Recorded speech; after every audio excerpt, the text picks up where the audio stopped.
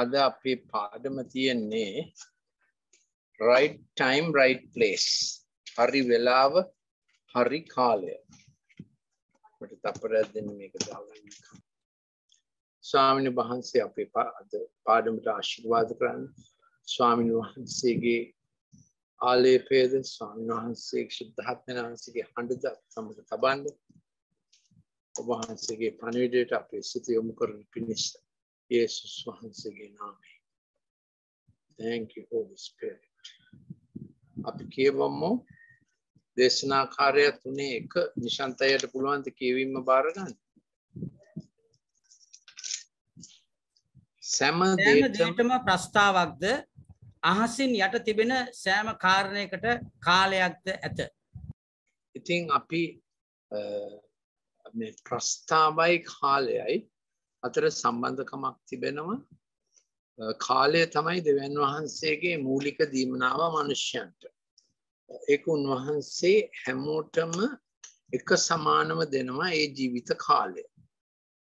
එතකොට හැම දවසටම පැය 24ක් දෙවියන් වහන්සේ දෙනවා ලොකුම පොහොසතාටත් ඊටාම දුබල දුප්පතාටත්. ඉතින් මේ කාලය දෙවියන් වහන්සේගේ අනිත් දීමනා වගේම යාකෝබ් 1:17 කියනවා සෑම දීමනාවක්ම යහපත සඳහාය එය සම්පූර්ණ කර ගැනීමට තමයි දෙවියන් වහන්සේගේ අනුග්‍රහය අවශ්‍ය කියලා. ඉතින් හැමෝටම උන්වහන්සේ කාලය දීමනාවක් ලෙස දුන්නට දෙවියන් වහන්සේගේ අනුග්‍රහය නැත්තම් ඒ යහපත් දීමනාව සම්පූර්ණ වෙන්නේ නැතුව ඒ සමහර විට අසම්පූර්ණ වී බොහොම අලාභයක් වෙන්න පුළුවන්. ප්‍රතිලාභයක් මේ අපිටත් ඒ පුද්ගලයාටත් දැනෙනවා අලාභයක් කියන. එතකොට ජීවිතේ වගේම කාලය මිස්ටර් මාක් වෙන්න පුළුවන්. අද දවස ඔබට කොහොමද දැනුනේ? අද දවසේ තව පැය දෙකමාරයි තියෙන දවස් ඉවර වෙන්න. අද දවසේ පැය ගන්න. කොහොමද මේ පැය ගන්න ගියේ? එතකොට ධර්මිෂ්ඨයට දේවභක්තිකයට වගකීමක් තිබෙනවා හැම පැයම ඉලක්කයට විද්ද ඊතලයක් වගේ ජීවත් වෙන්න පිණිස. හැමදාමත් එහෙම තමයි තත්වේ. දැන් ඉතින් මේ කාලය නපුරු බැවින් එපිස 5:16 ස්වාමීන් වහන්සේ කියනවා විශේෂයෙන්ම කාලය මුදාගත්තේ නැත්තම් නපුරු වූ කාලයට අපිත් අහු වෙනවා.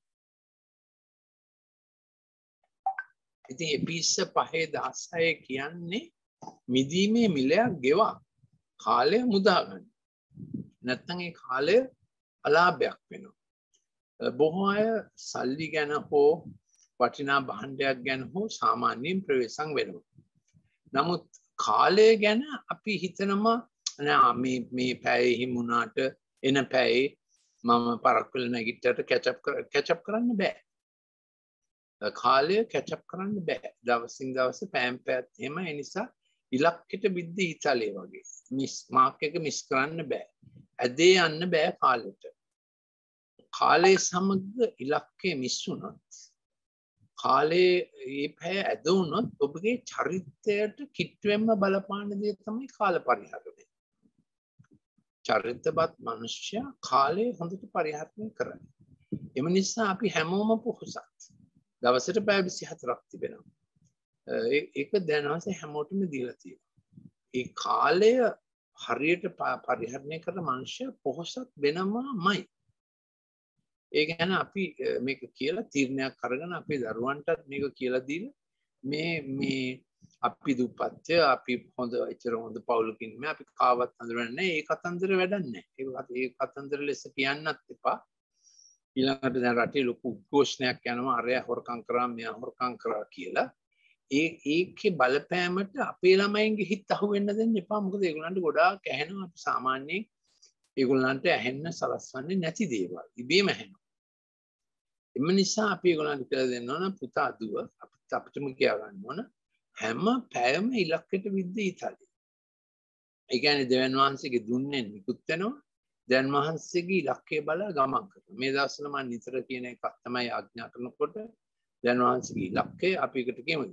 දෙවියන් වහන්සේගේ ඉලක්කය දෙවියන් වහන්සේගේ ඉරියව්ව දෙවියන් වහන්සේගේ ඉසව්ව. එතකොට තේරෙයි මේක නිකන් ක්‍රීඩා භාෂාවක්. මොකද අපි ඉන්නේ අන්‍යමා get set go එකේ. සරසෙන් සෙලවෙන් යා. ඒ ඉරියව්වේ තමයි අපි ඉන්නේ.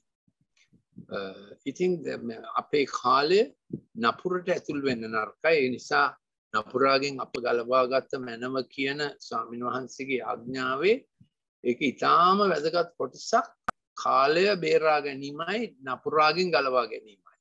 එපිස 5:16 තමයි කියන්නේ ප්‍රස්තාව අල්ලා ගනිමු කාලය බේරා ගනිමු. එතන පාවිච්චි කරන වචනේ මාකට් එකේ පාවිච්චි කරන වචනයක්. කාලය හරි මිලයට ගනිමු වගේ නිකන්. අපිට යන්න දෙන්න එපා. මොකද මේ නපුරු කාලයක් පැමිණ තිබෙන බැවින් ඒකයි එපිස 5:16 කියන්නේ. එතකොට කාලය එහෙම් පිටින්ම අහුවෙන්න පුළුවන් ආදානයකට. දැන් ළමයිගේ ඩිජිටල් ආදානයට හරි ලොකු අයටත් බැහැවීම් තිබෙන්න පුළුවන් කාලය කාදමන. ඊළඟට මේ දවස්වල නිතරම නිවුස් බලන එකත් කාලය කාදැමීමක් වෙන්න පුළුවන්. එතකොට තව විදිහකට කාලය නාස්ති වෙනවා. අපි අතීතයේ ජීවත් වීම. සමහර අය අතීතයේ උද්දාමානමේ අපි ඉස්සර මෙහෙමයි අතීතයේ ආවර්ජනය කරනවා. අර්ග වුණා මෙහෙම වුණා කියලා ලොකු දේවල්. තවත් අය අතීතයේ ආවර්ජනය කරනවා තිත්ත දේවල්. දෙවිදිහටම වර්තමානය නැති වෙනවා. මොකද දැන් මේ අතීතයේව තමයි අපි හිතේ තියෙන්නේ. අවසාන එක මම මේ කිව්වේ කාලය වැරදියට යන හැටි. අවසාන එක තමයි දවල් හීන දකින්න. ඒ කියන්නේ කරන්න බැරි දේවල් ගැන ලොකු හිතවිලි තියාගෙන ඉන්නවා. ඒවා උත්සාහ කළා නැස්ති වෙන්නත් පුළුවන්. ඉතින් අපි මේ හැම එකෙම කාලේ බේරගමු. අපි පොඩ්ඩක් ආඥා කරමු ස්වාමීන් වහන්සේ ඉල්ලා සිටිනවා. අපේ කාලය ස්වාමීන් වහන්සේ අද ස්වාමීන් අපිට තාපෑද්දකමාරයි තියෙන සෙන්සුරාදා අපිට තාපෑදගත් දවසක්. එළේරුවන පීරිදාට සූදානම් වෙන දවස. දේව භක්තික හැම දෙනාම ගෙදර ටිකක් වැඩියෙන් ඉන්න දවසක්. ළමයින්ගේ ආත්මික දේවල් වැඩි කරන දවසක්. ළමයින්ගේ පාඩම් වල උදව් වෙන දවසක්. ඒ නිසා සෙන්සුරාදා දවසේ විශේෂයෙන්ම ස්වාමීන් සබතට සූදානම් වෙන දවස ලෙස අපිව බොහොම සීරුවෙන් තබන්න. සෙන්සුරාදා හෙට ස්වාමීන් වහන්සේගේ දවස ලෙසත් හැම දවසම දැන් වහන්සේගේ දුන්නෙන් විද්ද ඊතලයක් වගේ පාවිච්චි කරන්න. ඔබ වහන්සේ අපිට පිහිට වෙන්න ස්වාමීන් වහන්සේ. ඉතින් මම කියලා දෙන්න කැමති මගේ ආත්මික පුත්‍රයන්ට සහ දුවරුන්ට මගේ ජීවිතයේ සඵලය නම් මම දන්නවා මම එක පැයක්වත් අපත යනවට කැමති නෑ. පැය භාගයක්වත්. හැම පැය භාගෙම මට කරන්න දෙයක් තිබෙනවා. මේ එක දෙවන් වහම එක මට හිතෙනවා එක දෙවන් වහන්සේ එක මට තියෙන සාධාරණ සේවය ජීවමානය ආගේ කියලා. ඊළඟට දෙවියන් වහන්සේ අපිට අපි කරුණාවේ සිංහාසනයට ලං වෙනවා. හෙබ්‍රේය 4:16 කරුණාවේ සිංහාසනයට ලං වෙනවා අවශ්‍ය කාලයේදී උපකාරය ලබන පිණිස. එතකොට කරුණාවේ සිංහාසනයට ලං වෙන මනුෂ්‍යයාට අවශ්‍යතාවය එනකොටම දෙවියන් වහන්සේ ටයිම් කරලා තිනවා කරුණාවක් එවන්න. ඉංග්‍රීසියෙන් කියන්නේ in time of need. ඒක දෙවියන් වහන්සේගේ චක්‍රයේ තිබෙනවා. උන්වහන්සේ හැම දේවදරුවෙක්ම දන්නවා. අපේ පරීක්ෂාවේ පැත් උන්වහන්සේ දන්නවා කොයි වගේ දේවල් වලින්ද ඒ දේවදරුව පරීක්ෂාවට පත් වෙන්නේ කියලා ස්වාමීන් වහන්සේ දන්නවා. ඒ නිසා අපි උදක්ම විශ්වාස කරනවා හෙබ්‍රේය 4:16 පොඩ්ඩක් කියවනද හෙබ්‍රේය 4:16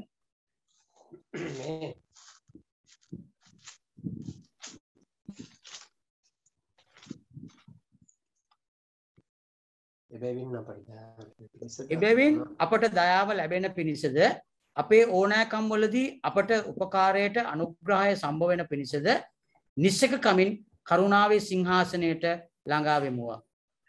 ඔය ඕනෑකම කියන එකේ තියෙනවා මේ කාලය කියන එක in time of need. ඕනෑකමේ වෙලාවේදී ඒ ඕනෑකමේ වෙලාව එනකොට ඒකට ලෑස්ති කරපු අනුග්‍රහයකුත් තියෙනවා. දැන් වහන්සේට ප්‍රශංසාව වේවා. ඕනෑකමේ වෙලාව එනකොට ඒකට ලෑස්ති කරපු අනුග්‍රහයක් තියෙනවා. ඒක නිසා අපි කරුණා සිංහාසනේ ළඟ වෙලා ඉන්නවා. ඕනෑකම එනකොට ළමයිගේ විභාගයක් වෙන්න පුළුවන්. ළමයි පාඩම් කරනකොට අපේ ළමයින්ට කියලා දෙන්න ඕන ඕනෑ කමේදී ලං වෙන දැන් වහන්සේ කරුණාවක් තියෙනවා. ඒක බලාපොරොත්තු වෙන්න, ඒකට ආඥා කරන්න, ඒකත් සූදානමේ කොටසක්. උන්වහන්සේගේ අනුග්‍රහය පරක් වී පැමිණෙන්නේ නැත. දෙක උන්වහන්සේගේ අනුග්‍රහය අවශ්‍ය වෙලාවටයි පැමිණෙන්නේ. ඒ ගැන සැක හිතන්න එපා. සමහරට අපි දැන් වහන්සේ පොඩි වාඩු තියන්න පුළුවන් තාම උත්තර දුන්නේ නැහැ. දැන් වහන්සේගේ he makes all things beautiful in his time. උන්වහන්සේගේ කාලයේදී උන්වහන්සේ සෑම දේ යහපතට හරවනවා. රිංගිස්තාවක් තියෙනවා. he makes all things beautiful in his time. උන්වහන්සේ වැඩ කරන්නේ උන්වහන්සේගේ කාලයට. මේක ගැන අපිට දේව ගෞරවයක් තියෙන්න ඕන. කාලේ බොස් දැන් වහන්සේ. අපි දවස පටන් ගන්න උන්වහන්සේ. අපේ දවසට පැය ගණන දෙන්නේ උන්වහන්සේ. ඒක නිසා මේ අරග පරක් වුණා කියලා හරස් වෙන්න එපා. පාර පරක් වුණා කියලා එහෙම ඒ ගති හරියට අපි හැම එකටම දෙයියෝ වගේ වෙනවනේ. ඒ නිසා මේ කල් වේලා ඇතුව යන්න ඕන තැනට යන්න එකක්. දෙක මොනවා හරි ප්‍රමාදයක් එනකොට ඒක දැන් වහන්සේ මේක දන්නවා කියලා කාලයේ අධිපති උන්වහන්සේ. කාලයේ අධිපති ඔබ වාගේ හදිස්සි කරන්න අරවම කරන්න යන්න එපා. මේක අපේ ළමයින් සමගත් අපි ඉගෙන ගන්න ඕන. කාලයේ අධිපති ස්වාමින් වහන්සේ නිසා ඒගොල්ලන්ගේ දියුණුව, ඒගොල්ලන්ගේ සමර්ථය ගැන ඉවසීමෙන් ඉන්න ඕන. විවාහ කාලය ගැනත් එහෙමයි. කාලයේ අධිපති ස්වාමින් වහන්සේ. උන්වහන්සේ අවශ්‍යතාවය එන කාලයේදී අනුග්‍රහය තබා තිබේ. ආර්ථිකය ගැනත් එහෙමයි, අවශ්‍යතාව ගැනත් එහෙමයි, ගොඩනැගිල්ලක් ගැනත් එහෙමයි, ළමයින්ගේ ඉදිරි අනාගතය ගැනත් එහෙමයි. ඕනම අවශ්‍යතාවයක් ගැන උන්වහන්සේ අවශ්‍යතාවයේ කාලයේදී අනුග්‍රහයක් තබා තිබේ. ඒක දිව්‍ය ස්වෛරී මේක ඒකට කීකරු වෙන්න. He has made a between his time, he also says. You think Devanansi Manushyaගේ හදවතේ සදාකාලිකත්වය තබලා තිබෙනවා. දෙවන්වහන්සේව දැන ගැනීමෙන් තමයි මනුෂ්‍යයාට අනිත් දේවල් වටහා ගන්න පුළුවන් වෙන්නේ. දැන් දේශනාකාරය 9:11 කියනවා. දේශනාකාරය 9:11.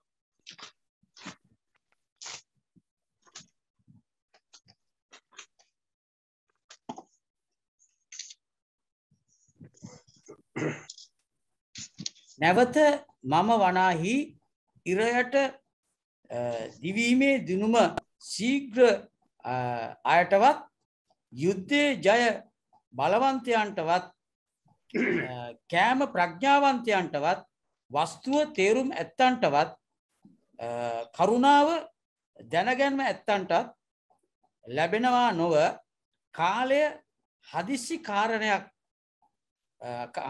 කාරණයක් ඔවුන් සියල්ලන්ට සිද්ධ වෙන බව දුටිමි. ඉතින් දැන් මේකේ තියෙන්නේ අර අන්තිම ටික කාලය සහ ප්‍රස්තාව, opportunity එක.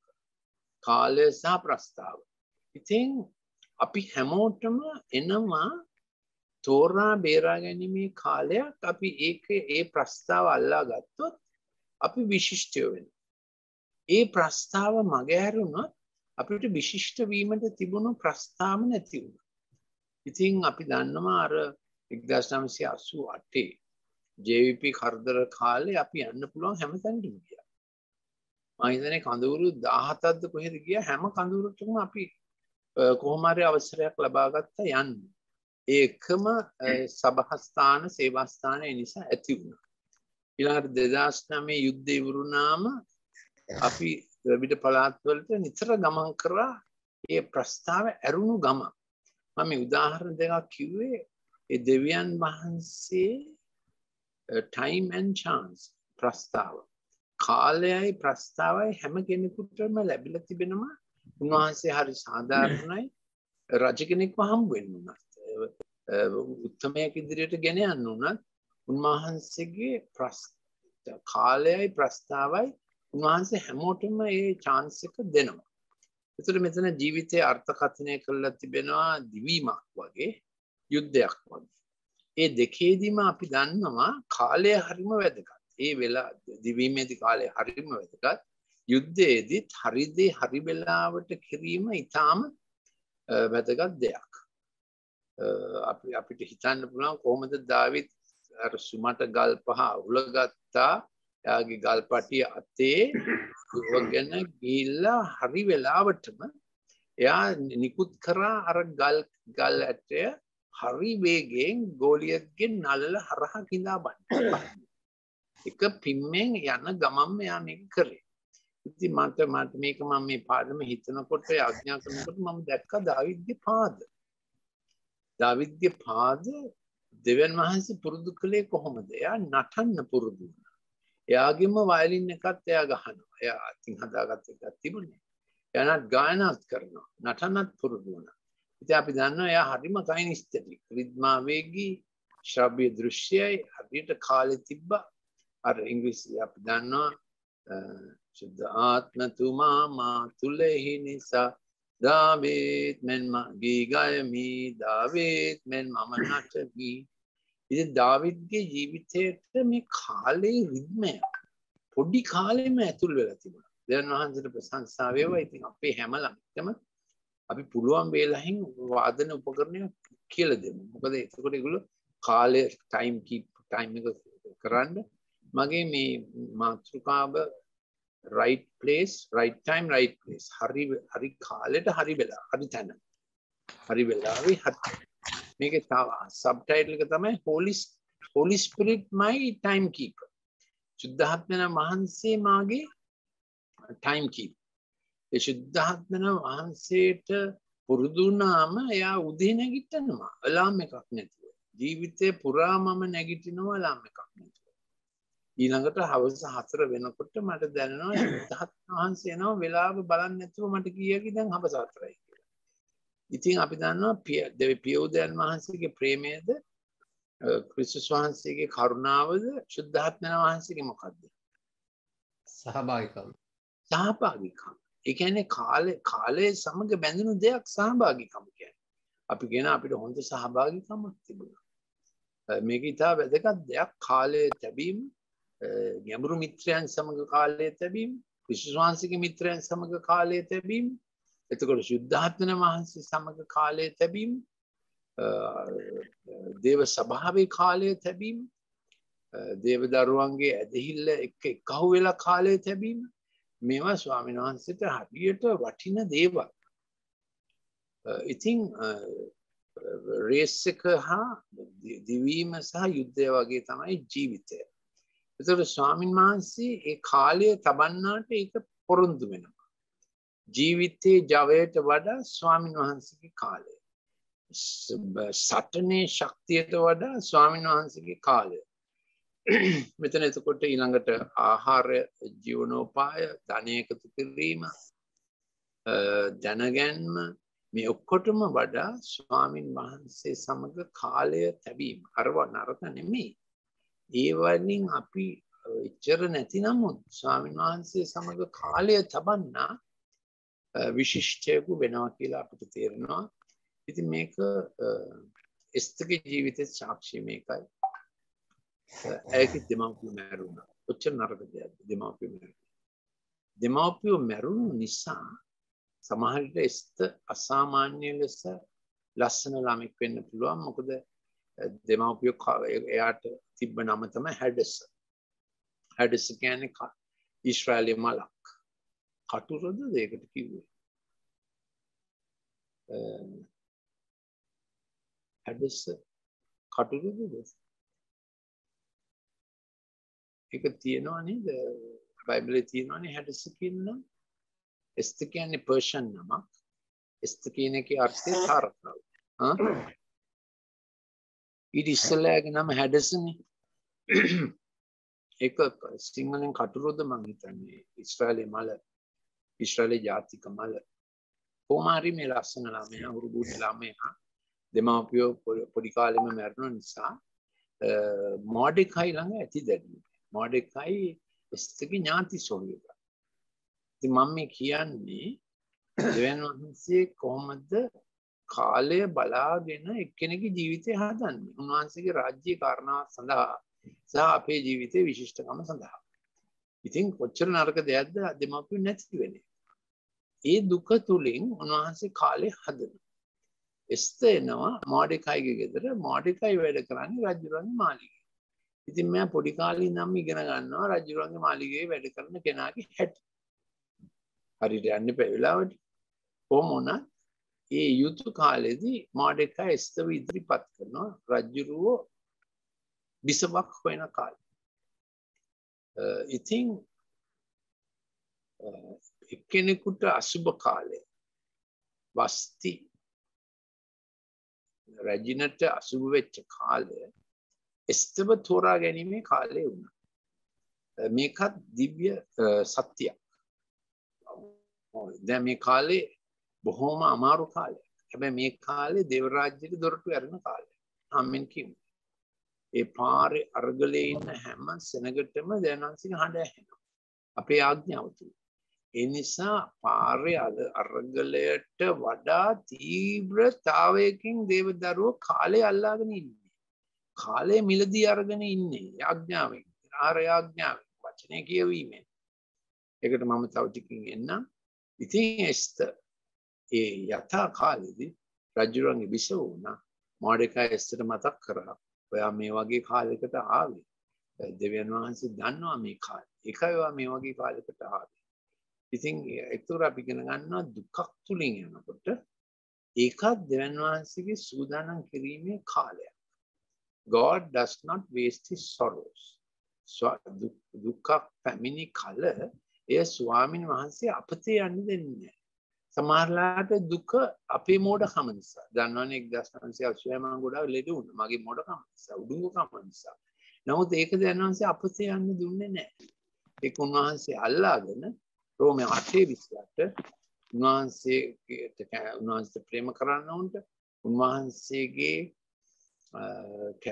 අභිප්‍රාය ලෙස කැඳවනු ලැබුවන්ට සියලු දේ තුළින් උන්වහන්සේ යහපතට ක්‍රියා කරන සේක. ඒකත් උන්වහන්සේගේ appointment of time. A distress එක. ඒ අමාරු. තව ඉංග්‍රීසි කියමනක් තියෙනවා man's extremity is God's opportunity කියලා. මනුෂ්‍යයට අමාරුන මොහොත දෙවියන් වහන්සේගේ ප්‍රස්තාව. ඒ නිසා ඔබට අමාරුකමක් එන ආවොත් බලන් ඉන්න ඒ කවුද දන්නේ? ඒක දැන් වහන්සේ ඔබගේ ජීවිතේට දුන්න ලොකුම දරුටුව වේ. දැන් වහන්සේ නාමයට ප්‍රශංසා වේවා. දැන් වහන්සේ එහෙමයි ක්‍රියා කරන්නේ. ඕ ස්වාමීනි අපි උන්වහන්සේට ප්‍රශංසා කරනවා. ස්වාමීනි අපි ස්තුති කරනවා. ස්තුති කරනවා. ජීවිතේ සමහර විට මලල තරංගයක් වගේ මීට 100 දුවනවා වගේ. ජීවිතේ සමහරලාට මැරතන් එක වෙනවා. ජීවිතේ සමහරලාට යුද්ධයක් වගේ. ස්වාමීනි මේ සියලු දේ තුලදී ඔබ වහන්සේගේ කාල සටහන ඔබ වහන්සේ ක්‍රියාත්මක කරනසේක. ස්තුති වේවා ප්‍රශංසා වේවා. ගීතාලි 32:6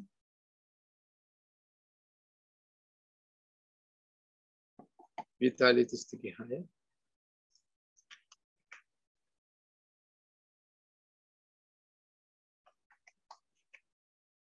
ඉක්මන් කරන්න. එසේ හේයින් ඔබ සම්භවිය හැකි ප්‍රස්තාවකදී සෑම භක්තිවන්තයාම ඔබට යාඥා කෙරේවා. සැබවින් මහත් ජලධාරාවන් ගලන කල ඒවා ඔහු වෙතට නොපැමිණෙන්නේය. එතකොට මේ ජලධාරාවන් ගලන්නේ ඉස්සෙල්ලා ස්වාමින් වහන්සේ හරි වෙලාවට හරි ප්‍රස්තාව කිව්වනේ.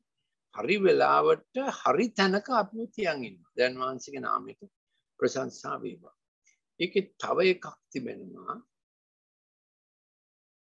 තව එකක් තිබෙනවා. ඒ නපුරු ගුලක් ඇටවෙන්න තියෙන බව දැනගන්න ඕන. මේ දේශනාකාරයන් 9:12 කියන්නේ මම මේකට අග්ගාලා පොඩ්ඩක් කියවන්නම් මේ සංසන්දනය සඳහා ඒ වලින් ස්වාමීන් වහන්සේ අපිව බේරගන්න හැටි කොපමණ අපි දන්නේ නැතුව ස්වාමීන් වහන්සේගේ කාල චක්‍රය අපි උදෙසා ක්‍රියා කරනවා. උන්වහන්සේ අපි එක්කෙනා ගැන ඔරලෝසුව අතේ බැඳන් වගේ ඉන්නේ. අපිසාද නපුරු දලකට අසු වෙන මත්ස්‍යයන්ද මලපතකට අසු වෙන පක්ෂීන්ද මෙන් මිනිසයා තමාගේ කාලය නොදැන සිටි. විපත්ති කාලය මනුෂ්‍ය පුත්‍රයන් පිටට හදිසියෙන් පැමිණෙන විට උන් වාගේ ඔහු ඊට අසු වෙති. දැන් කියන්නේ ඒක මට අයිති නැත. ඒක මට අයිති නැත. මේක හැමදාම කියනවා. මේ දවස්වල දේශනාකාරය 9 11 12 කියවලා 12 කියවනකොට කියන්න ඕන මේක මට අයිති නැත. මොකද අපි දන්නවා හබක ගැස්සෙන වෙලාවක් තියෙනවා. ඒක මට අයිති නැත. මනුෂ්‍යයා තමාගේ කාලය නොදැන සිටි. නමුත් අපි කාලය දැනගෙන සිටි. ආමෙන් කියමුද? අපි කාලය පිළිබඳ ඒකයි ශුද්ධාත්මයන්ගේ සහභාගීකම කියන්නේ. ශුද්ධාත්මයන් වහන්සේගේ සහභාගීකම අපිට කාලය උගන්වනවා. ඒකයි රේමා වචනය කෛරොස් කාලය. දැන් කියන්නේ කෛරොස් කාලය. කෛරොස් කාලය. කෛරොස් කාලය. අන්මියුට් කරලා කියන්නේ කෛරොස් කාලය. කෛරොස් කාලය. රේමා වචනය. ප්‍රේමා වචනේ. එතකොට අපි කාලය ඒ කාලයට ලැස් වෙනකොට ඒ කාලයට උචිත වචනයක් තිබෙනවා. ඒ අපි දෛනිකව කියවන වචනය අපි විශ්වාස කරනවා මේ වචනේ ස්වාමින් වහන්සේ දුන්නේ කියලා. ඒ ස්වාමින් වහන්සේ දුන්න වචනය අපි බොහොම ප්‍රවේශමෙන් අල්ලා ගන්න. දැන් වහන්සේගේ නාමයට ප්‍රශංසා වේවා. ඒ වචනය කාලය හදනවා. දැන් මේක ටිකක් තේරුම් ගන්න අවශ්‍යයි මේ වෙලාවේ. උත්පත්ති 1 පටන් ගැනීමේදී දැන් වහන්සේ සිටිසේක. ඒක කාලය පිළිබඳ වගන්තියක් නේ. පටන් ගැනීමේදී දැන් වහන්සේ සිටිසේක. ඒක තේරුණාද? කාලය පිළිබඳ වචනයක්. කොහෙද දැන් වහන්සේ සිටි? පටන් ගැනීමේදී දැන් වහන්සේ සිටිසේක. ඒ පටන් ගැනීමේදී දැන් වහන්සේ සිටිසේක කියන්නේ පටන් ගැනීම ආවේ දෙවියන් වහන්සේගේ. කාලේ උන්වහන්සේ මෙවුවා. ඊට පස්සේ උන්වහන්සේ අවකාශයෙන් මෙවුවා. ඉතින් පටන් ගැනීමේදී දැන් වහන්සේ සිටිසේක. උන්වහන්සේ ඉස්සෙල්ලාම කතා කරපු වචනේ මොකද්ද? ඔව්. දැන් වහන්සේ ඉස්සෙල්ලාම කතා කරා කියලා දේව වචනේ සඳහන් වචනේ මොකද්ද? එළිය වේවායි කීසේ. අපි දන්නවා ඊට ඉස්සෙල්ලා දෙබස් තිබිලා තියෙනවා. ඒසාය 14 සියොන් කන්දේ ඒ වගේ දෙබස් තිබිලා තියෙනවා.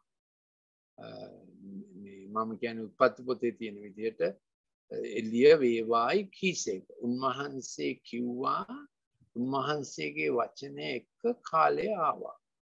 අපිත් මේ කතා කරන වචනේ දැන් වහන්සේගේ දේව වචනයෙන් කතා කරන එක අපේ දවසේ කාලය හදනවා. අපි දැන් ඉන්නේ පැයෙන් පැය වචනයක් කතා කරනවා වචනය කාලය හදනවා. දැන් මේක කියමුද අපි එකට? මට පැයෙන් පැය පැයක් පාසා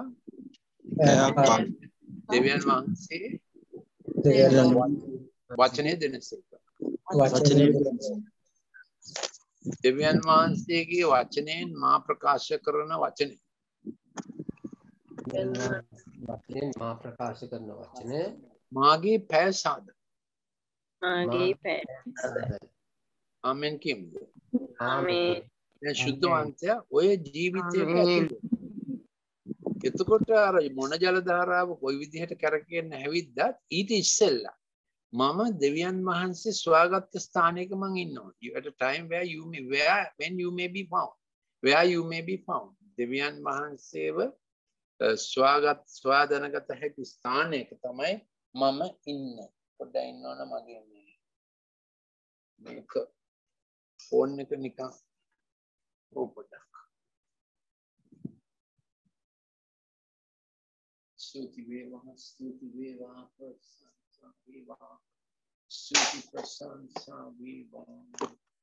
Ho ho ho ho ho ho. Stuti prasansa viva.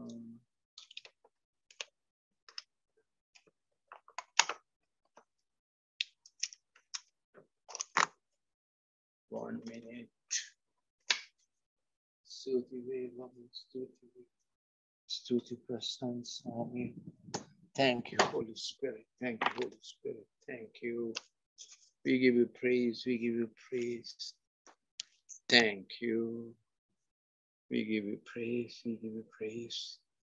Oh, I think api හැම පෑම දැන් වහන්සේගේ වචනයක් ඉල්ලලා කියනවා ස්වාමිනී ඔබ වහන්සේගේ වචනය කතා කළ විට මාගේ පැය සෑදේ. එතකොට therefore let everyone who is godly at a prayer at a time where you may be found. ඔබ මම යාඥා කරන කාලයේදී ඔබ වහන්සේ මුණ ගැසෙන ස්ථානයක් තිබේ. ඒ යාඥාව එකම ඔන්න තව ටිකකින් ඒ මම යන තැනදී ස්වාමීන් වහන්සේ මුණ ගැහෙනවා. Thank you Holy Spirit. Thank you. මේ සංකල්ප තේරුණාද දන්නේ කාලයයි ස්ථානයයි එකට යන්නේ කියලා නේ. අපි පිටු වුණා කියමු කොළඹ ඉඳලා අනුරාධපුරයෙන්. එතකොට පැයක් ගියාම පැයක් ගිය කල මම ස්ථානයක සිටිනවා. එම නිසා අපි ස්වාමීන් වහන්සේ එක්ක කාලයයි ස්ථානයයි හදා ගන්නවා. ඒක උන්වහන්සේගේ වචනයෙන් කාලයයි ස්ථානයයි හදා ගන්නවා. ස්වාමීන් වහන්සේගේ නාමයට ප්‍රශංසා වේවා. දැන් තව ටිකක් ඒ වගේ පද ටිකක් බලමු. 69:13. ක්‍රියා මේ ගීතාලේ 69:13. කියමුද?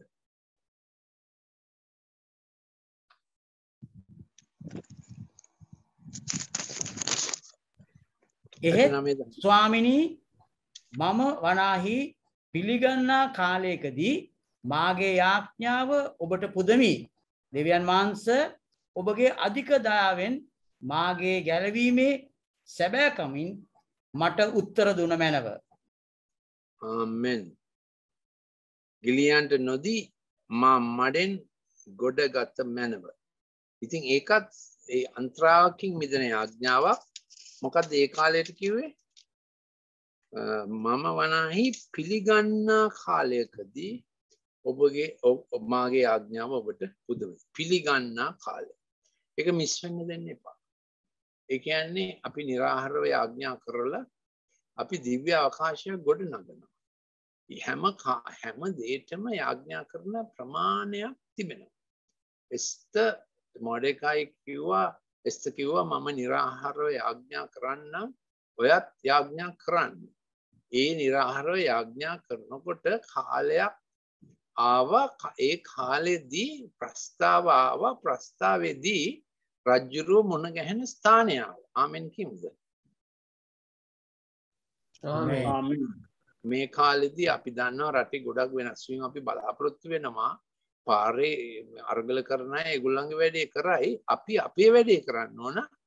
මේ පිළිගන්නා කාලය ඒක යාඥාව ඉෂ්ට වීම. ඒ කාලේ එනකන් අපි ආඥා කරනවා. එතකොට අර එන්න තියෙන අනතුර වැළගෙනවා.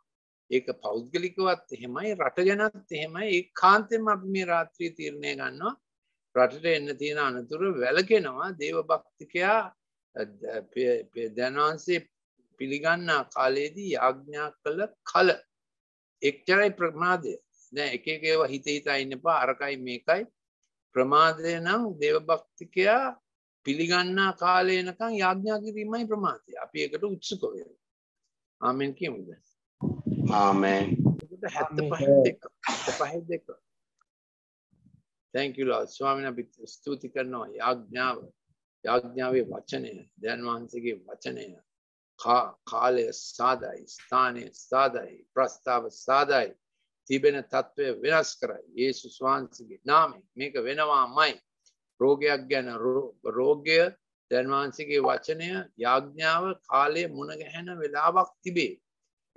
එවිට රෝගය පලා දුහයි. යේසුස් වහන්සේගේ නාමයෙන් රෝගය පලා දුහයි. යේසුස් වහන්සේගේ නාමයෙන් අපලය පලා දුහයි. යේසුස් වහන්සේගේ නාමයෙන් නරක කාලය පලා දුහයි. යේසුස් වහන්සේගේ නාමයෙන් වන්දකම පලා දුහයි. යේසුස් වහන්සේගේ නාමයෙන්. මක්නිසාද අපි වචනය කතා කරනවා ඒ පිළිගන්නා කාලය එනවා. 75:2 අපි කියවද? නියම කාලය ලැබූ කල මම අවංක ලෙස විනිශ්චය කරන්නෙමි. එතන දෙකක් තියෙනවා. මා පත් කළ නියම කාලය පත් කිරීමක් තිබෙනවා නියම කාලයක් තිබෙනවා උන්වහන්සේගේ විනිශ්චයක් තිබෙනවා සාධාරණ විනිශ්චයක් දැන් වහන්සේගේ නාමයට ප්‍රශංසා වේවා අපේ රට ගැනත් අපි මේක ඉල්ලා සිටිනවා ස්වාමීන් වහන්සේ අපි මේක ඉල්ලා සිටිනවා අපේ විනිශ්චයන්නේ ස්වාමීන් වහන්සේගෙන් ඒ ස්තුති වේවා ප්‍රශංසා වේවා වහන්සේ පත් කළ නියම කාලය දේවදරුවන් වෙනුවෙන් තමයි ඒක වහන්සේ කරන්නේ ස්වාමීන් වහන්සේගේ නාමයට ප්‍රශංසා වේවා එම නිසා අපිට මැසිවිලි නැත අපිට නොඉවසීමක් නැත අපිට උනන්දුවක් ඇත වහන්සේ පත් කළ නියම කාලය අපි නොවිසීමෙන් නෙමෙයි ඉන්නේ හැබැයි අපි ඉන්නේ බොහොම උමනාවෙන් උන්වහන්සේ නියම කාලය ලැබු කාලම මෙතන I appoint I will ස්වාමීන් වහන්සේ පත් කළ නියම කාලය පැමිණි කල මම සාධාරණව විනිශ්චය කරන්නේ ඒ දිහා තමයි අපි බලන්නේ අපිට ගැන සැකයක් නැහැ හැබැයි අපි ඒක උනන්දුවෙන් බලන් ඉන්නවා ස්තුති වේවා මොකද දැන් නඩු විභාගයක් පටන් අරන් තියෙන්නේ ඒක අපි උනන්දුවෙන් බලා සිටිනවා රටවැසියා සහ රජය අතර අපි මැදහත් කරුවෝ අපි අද්වකාත් අපි මැද්දේ ඉඳගෙන මේ ගැන බලන් සිටිනවා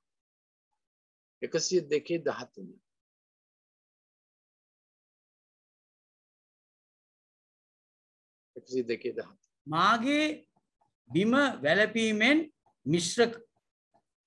මාගේ බිම වැළපීමෙන් මිශ්‍ර කෙලෙමි මක්නිසාද ඔබ මා ඔසවා පහතට හෙළුසේක 102:13 sorry ඔබ නැගිට සියෝනට කරුණා කරන සේක ඊට අනුකම්පා කළ යුතු කාලය දැන්ය එසේය නියම කාලය පැමිණ තිබේ අපි කියන ස්වාමීනි ඔබ වහන්සේගේ සියෝනට අනුකම්පා කළ යුතු කාලය දැන්ය නියම කාලය පැමිණ තිබේ දැන් වහන්සේගේ නාමයට ප්‍රශංසා වේවා දැන් වහන්සේගේ නාමයට ප්‍රශංසා වේවා දැන් වහන්සේගේ නාමයට ඉතින් ඔබ ඒ පදය අද කියවුවනම් ඒ නියම කාලේ පැමිණ තිබේ ඒකයි පදේ කියුවේ ඒ පදේ සක්‍රියයි ඔබ එදාට කියවන පදේ එදාට සක්‍රියයි මොකද දෙවියන් වහන්සේ මනුෂ්‍ය රොටි පමණකින් නොව දෙවියන් වහන්සේගේ මුඛයෙන් නික්මෙන සෑම වචනයකින් ජීවත් වන්නේ නේද මනුෂ්‍ය රොටි පමණකින් නොව දෙවියන් වහන්සේගේ මුඛයෙන් නික්මෙන සෑම වචනයකින් ජීවත් වන්නේ ඉතින් ඒ ගැන අපිට සැකයක් නැහැ උන්වහන්සේගේ මුඛයෙන් නිකුත් වෙන වචනේ කියන්නේ වර්තමානයේනේ උන්වහන්සේ මුඛයෙන් නිකුත් වෙන වචනේ ඔව් දැන් මම හිතන්නේ ඒක ඇති සාමාන්‍යයෙන් අපි බලන්න තියෙන්නේ thank you Holy Spirit we bless you thank you Holy Spirit ස්තුති වේවා ස්වාමීන් වහන්සේ අපි ඊළඟ පරම්පරාව ගැන ආඥා කරනවා ස්වාමීන් වහන්සේ අපේ ජීවිතයේ දවස් ගණන් අපි ගණන් කළා ඔබ වහන්සේට ස්තුති කරනවා හැම දවසකම ඔබ වහන්සේ අපට ප්‍රඥාවේ හදවතක් දෙන්න ඔබ වහන්සේගේ වැඩ අපිට පෙනේ ඔබ වහන්සේගේ වැඩ අපිට පෙනෙන අවශ්‍යයි ස්වාමීන් අපි කොහොමද දන්නේ නැත්නම් ඔබ වහන්සේගේ වැඩ කොහොමද අපි දන්නේ ඔබ වහන්සේගේ වැඩ අපිට පෙනෙන අවශ්‍යයි ඔබ වහන්සේ සම්පූර්ණ කළ වැඩේ අපිට පෙනෙන අවශ්‍යයි එවිට අපේ දරුවෝ වහන්සේගේ මහාන් තත්ත්වය ඉගෙන ගනිති ස්තුති වේවා මේක මම මේ ඉස්සලත් කළ තියෙන පදයක් අදත් ඒක බලන්න හොඳයි ගීතාලි 90:16 අපිය කියන වචනේ නිසා ස්වාමීනි දැන් ඒ කාලේ ඔබ වහන්සේගේ වැඩේ පෙනෙන කාලේ දැන් අපි හැමදාම ඔබ වහන්සේගේ වැඩේ පෙනීමක් වැඩේ එලිදරව් වීමක් බලා සිටිනවා ස්වාමීනි මේක කොච්චර කාලයට සම්බන්ධ වේ එලිදරව් වීම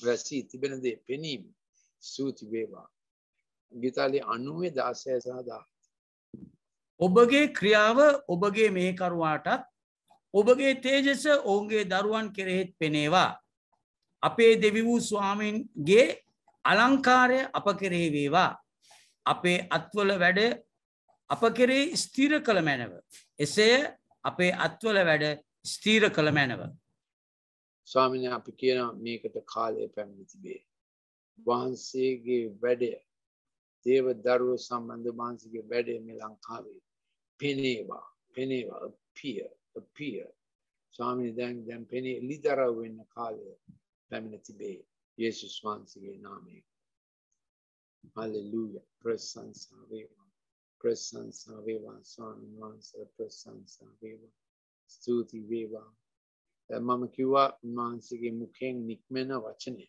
අපි දිනපතාම ලබා ගන්නවා ගීතාල 119 105 උන්වහන්සේගේ වචනය අපගේ පාදයට පහනක් මාර්ගයට ආලෝකයක්.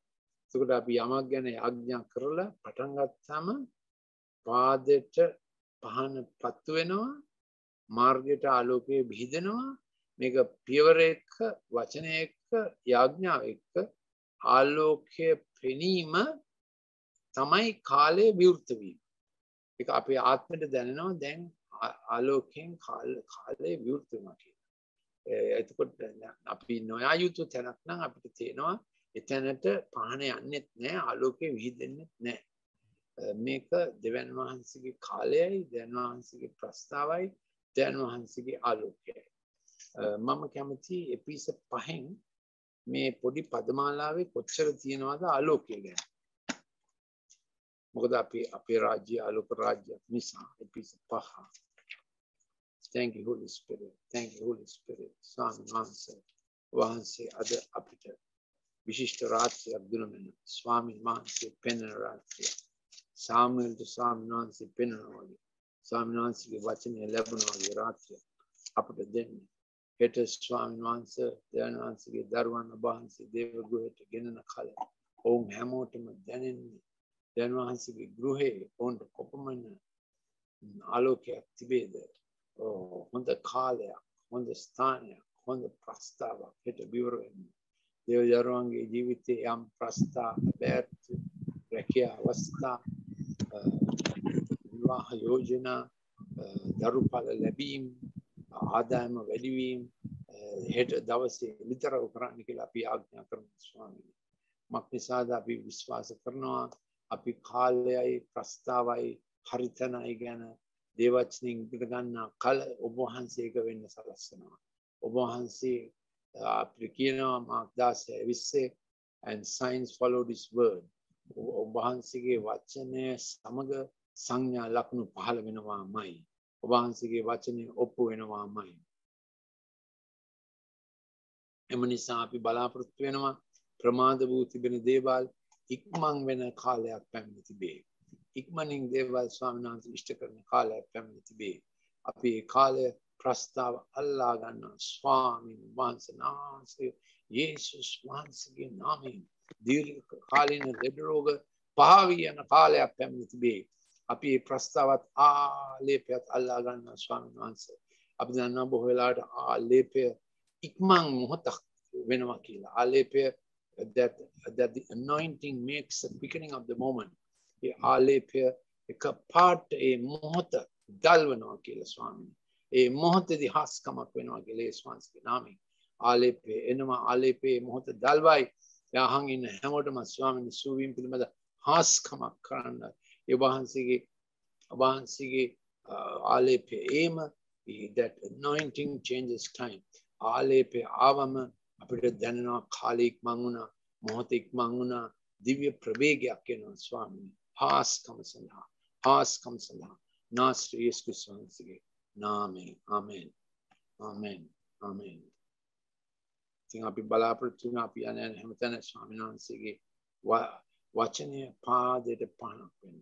ස්වාමීන් වහන්සේගේ වචනය මාර්ගයේ සලකුණු කරන්න ආලෝකයේ ලෙස සලකුණු කරන්න ආලෝකයේ ලෙස සලකුණු කරන්න. අපි කවදාකවත් අඳුරේ යන නෙමෙයි ස්වාමීන්. ඉතාලියේ 139 ලෙස ඔබ සමග ඉන්න අයට අඳුර ආලෝකය වගේ ස්වාමීන් වහන්සේ ස්වාමීන්ගේ නාමයෙන් අඳුර ආලෝකය වගේ ඔබ සමග ඉන්න අයට ස්වාමීන් වහන්සේ. එපිස 5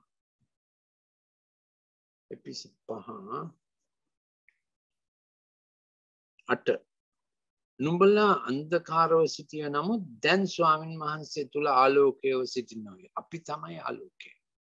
ආලෝකේ පායන කාලේ වෙනස් වෙනවා. කාලේ ආලෝකමත් වෙනවා. අපි ඉන්න තැන. ආමෙන් කියමුද? ආලෝකයේ දරුවන් මෙන් හැසිරෙලා 2.